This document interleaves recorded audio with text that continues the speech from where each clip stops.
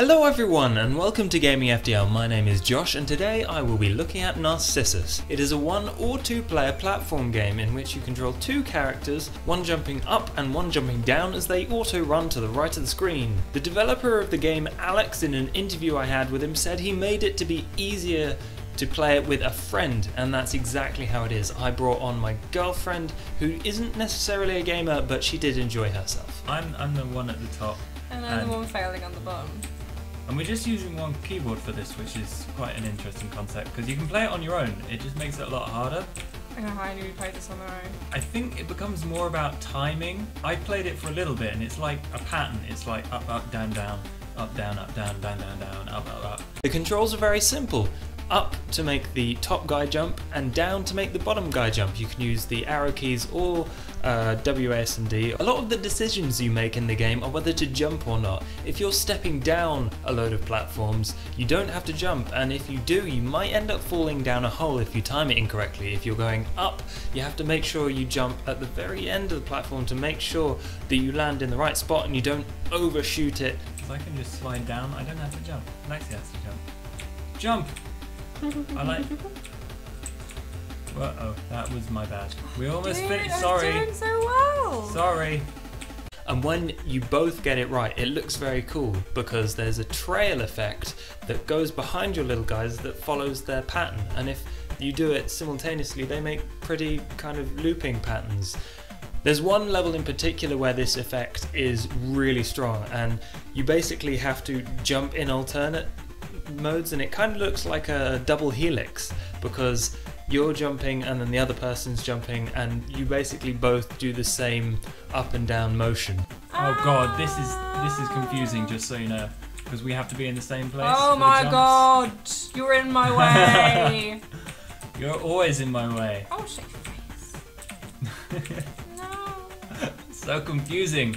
Stop being at my... Oh, this must be so hard if you're playing this on your own. The levels evolve quite slowly and introduce mechanics quite late on in the game. First off, you're just jumping, and later on there is a jump pad which you have to time to get a really high jump. And past the levels that were in the press demo, there are also switches to open doors and things like that. Unfortunately, I couldn't show them to you. Oh, these are the jumping pads. Oh, I totally didn't pay attention to them. Boing. They're really hard to get the timing right on. Yeah, they are. But they're fun though. They are fun. Ow, no, I bounced off the roof.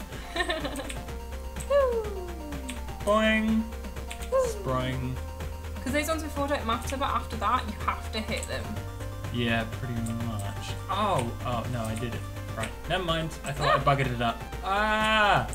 My brain. My brain. Oh, that worked! Apparently if you just button smash, you can make it to the end. Josh doesn't, but...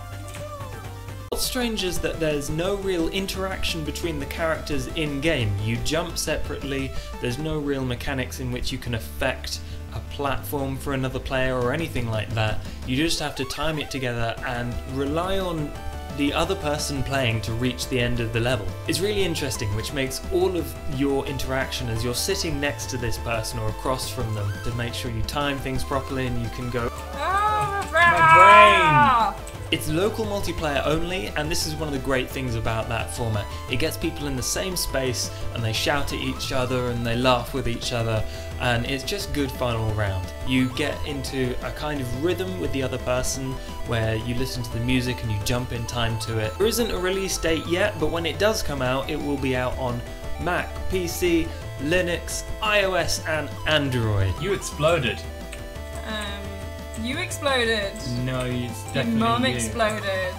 If you can't wait to try it until it comes out, there's a downloadable demo in the links, and there's also one you can play in your browser. If you like the look of the game, please do check out the links in the description, and if you've enjoyed the video, please do consider leaving a like or sharing it across social networks, as that helps out amazingly. If you want to see more of this kind of video, then please do subscribe, and every week I will bring you awesome indie games that you can discover. As always, thank you for watching, and I will see you next time. Goodbye.